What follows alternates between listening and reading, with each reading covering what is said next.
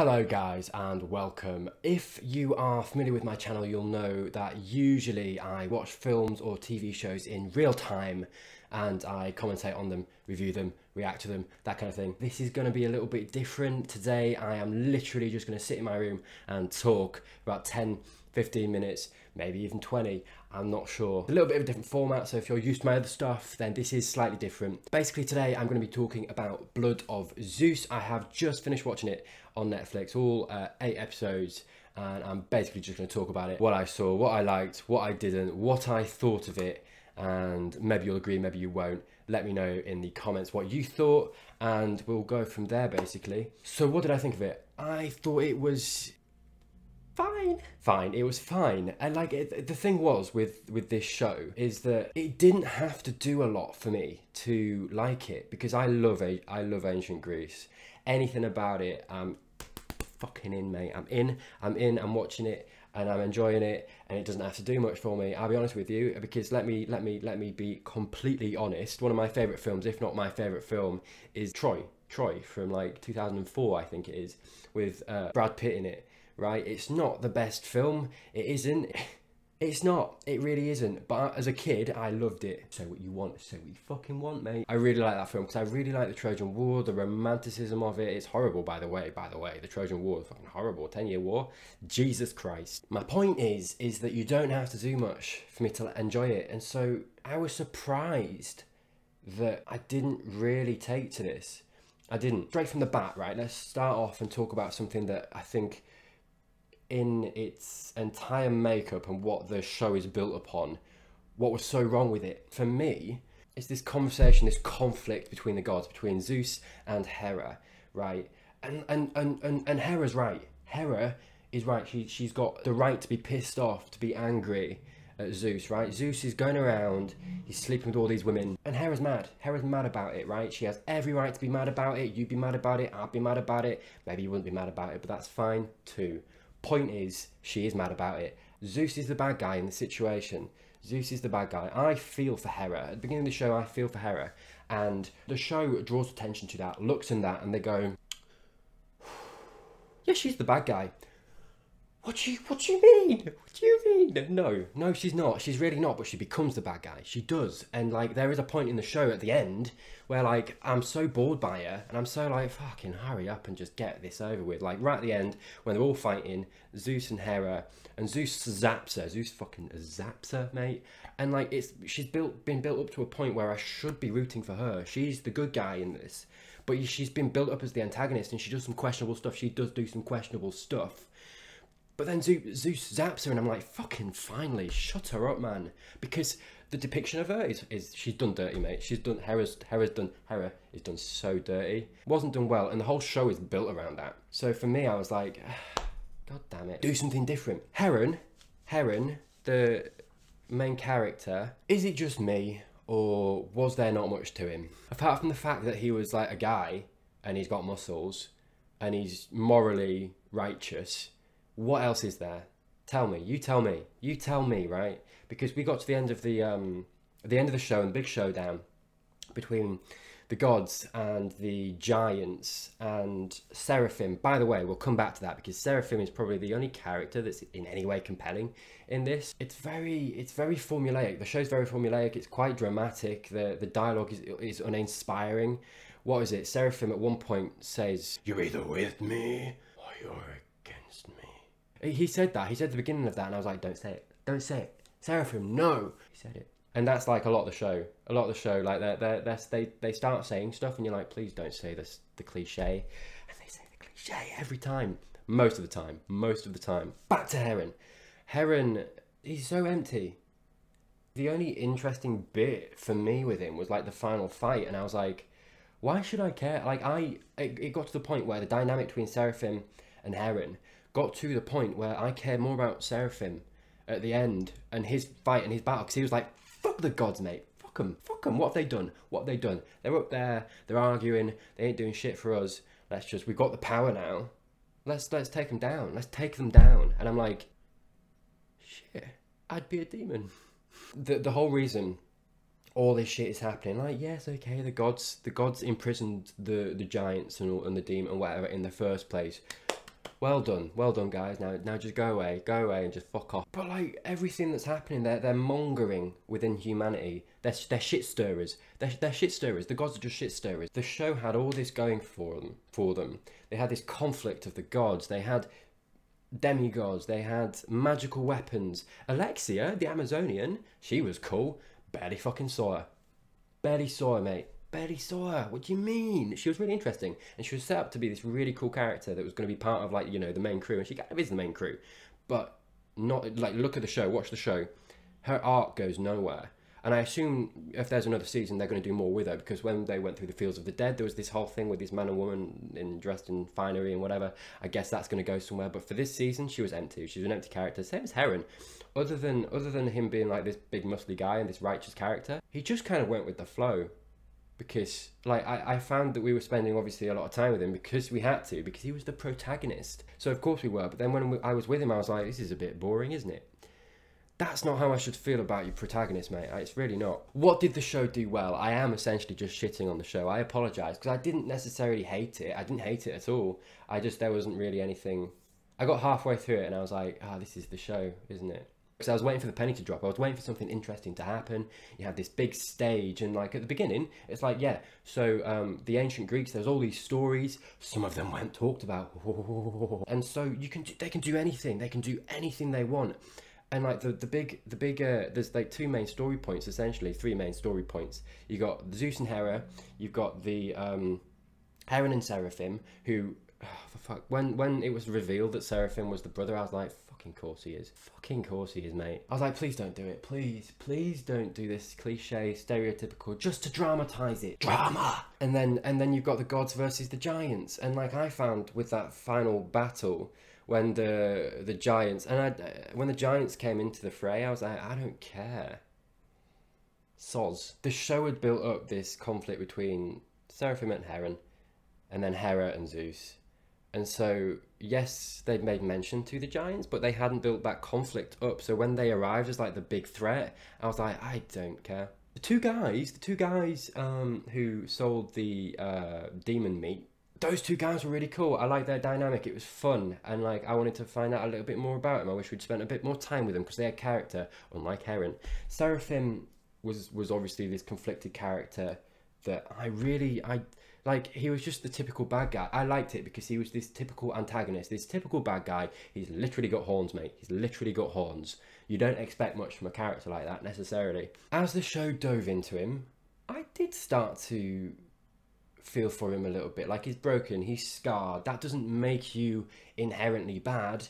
And then, like I say, at the end, when he was like, let's fuck them, let's kill all the gods, let's do our own thing, I was like, yeah, cool, do that, mix it up, because the show's story beats hadn't supplied me anything that was actually interesting to me.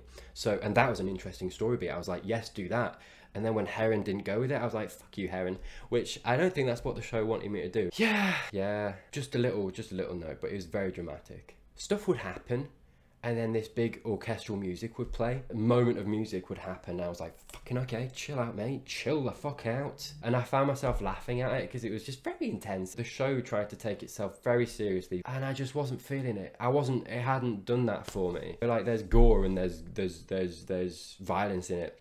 That doesn't necessarily make me, do you know what I mean? It did that in a way that the show was like, oh, take me seriously, look at these fucking guys, they're getting massacred, man, massacred. That doesn't necessarily do that. It was that whole story between Zeus and Hera that riled me up a little bit the wrong way. I was like, you could do so much more with that, because Hera's totally justified. You could flip it round. The show could have confronted this age-old relationship. You know, you always read about it, and it's like Zeus, all the gods, all the male gods, go out and they fuck other people. You know, Aphrodite, fine. But, you know, you've got Hera who doesn't do that. And you've got this relationship, this relationship that could be so compelling and interesting. And you could have done something different with it. Even if you wanted to make her the antagonist, that's fine.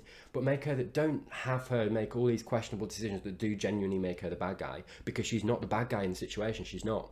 And like, the show was like, yeah. So you sleep with all these other people.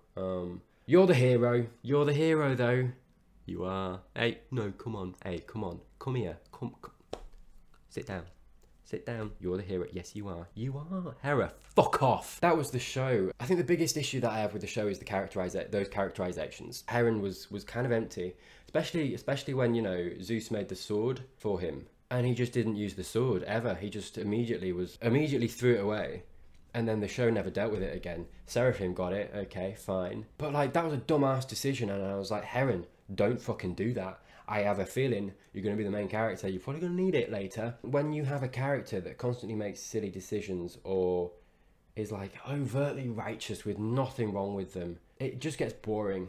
It gets boring after a while. And like I said, this show didn't have to do much for me. I didn't start to feel this kind of way really overtly until about halfway through. Up until getting to the halfway mark, I was enjoying myself. It was Greece, it was ancient Greece, it was, you know, gods and this big conflict, and even everything that I've said about it, at its foundation, it is the Greek gods having beef with each other. We get to see them using their powers and they being powerful. We get this dynamic between the gods and the humans and the demigods and Zeus with Zeus's son. And you have these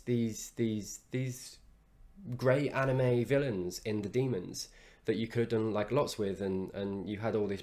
It starts with a lot of promise, and I think the show could be much better, but I just don't think much was done with the characterization and the story to the point that it was in the end interesting, and that was the problem. But it has so much potential, and I think any IP with ancient Greece and that kind of thing has so much potential, and I think going into a second season, I think it could do a lot better. Whether it will or not, I'm not optimistic, I will be honest with you. Oh, and the final fight between Seraphim and Heron was so... It got to a point where it was doing so many flashbacks that I was like, please, for the love of God, just one of you kill the other. Please, for fuck's sake. And then it had that whole thing where Zeus was like, Heron, turn it inward. And then he stabs himself, and I was like, Heron, I don't think that's what he fucking meant, mate. It was such a cliche, stabbing yourself to get to them. I've seen that so many times, boring, I'm really sorry. And I was watching it, and I'm like, I've just watched the whole show. You don't have to do all these flashbacks to build up the epicness of it. You really don't. Him getting Zeus's thunder was kind of cool. But other than that, oh, God. I'm always saying to people, I wish they'd make more ancient Greece stuff.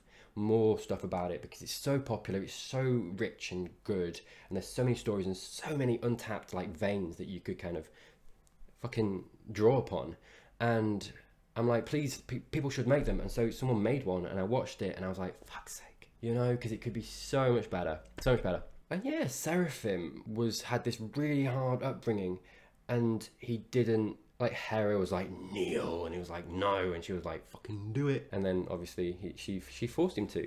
And you have the thing at the end with Hades, for example, doing the exact same thing, and I get it, I get what they're doing, he's this tortured character, whatever. But he had every right to feel how he wanted to feel, and then he was fucked by Hera. He got made to kill his own mother. He was on this horrible track, and like he is at the point where he's like, let's tear it down. And he gives Heron the opportunity to be like, look, this is how it is, join me. These fuckers have not done anything for us. You hated Zeus at the beginning. Heron hated Zeus at the beginning, mate. Would you? Yeah, fuck. I suppose because he killed his mother. That's, yeah, fair enough. I get why Heron didn't join him.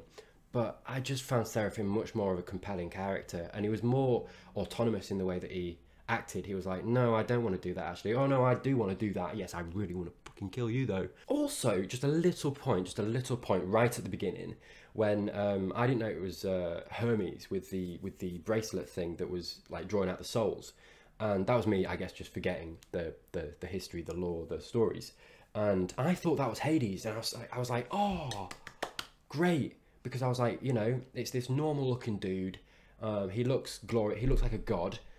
And good, finally a depiction of Hades that isn't this like evil guy. And obviously I was wrong. And then obviously at the end we saw Hades, and by the way, he gave Seraphim the Biden, and it was his Biden. He said it was my Biden. You've done good work with my Biden. No one fucking recognized that. No one recognized that it was Hades' Biden in the fucking first place. Because I guess, and that was the thing as well. You have this story, and then that's not that original to me. It's not that interesting. It's not that like shocking and like different to make me go, oh my God. And then at the end, you just straight away, it's like Hades was manipulating everyone all along, which is exactly what all the, like, a lot of the fucking stories are, man. Turns out Hades had this hand in everything to begin with, I guess. And I was like, fuck.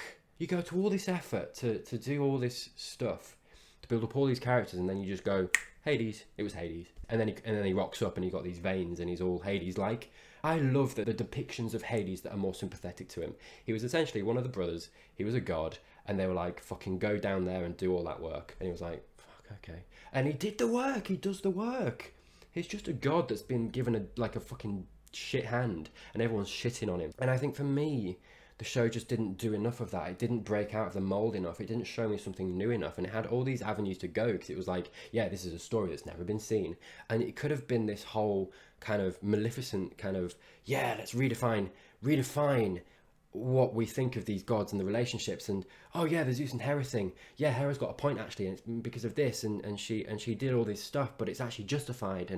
And do you know what I mean? It could have been that, and it wasn't. And I wanted it to be. Anyway, I've rambled on enough. Thank you for watching. Down in the description below, I have a few links. I have recently published 2 novellas, Palace of Fortune and The Light Cursed. They are available on Amazon in ebook and paperback. Go have a look at those if you're interested. But thank you for watching. This video has been a little bit different, and I will be doing more of them because it's quicker content that I can get out of you guys, where I just talk and it's informal. And I will miss stuff, and I will have missed stuff, but this is just how I feel after just watching it. Let me know what you thought of Blood of Zeus down below. Comment, please like, please subscribe as well. That stuff all helps, obviously. But thank you for watching, and I will see you in the next one.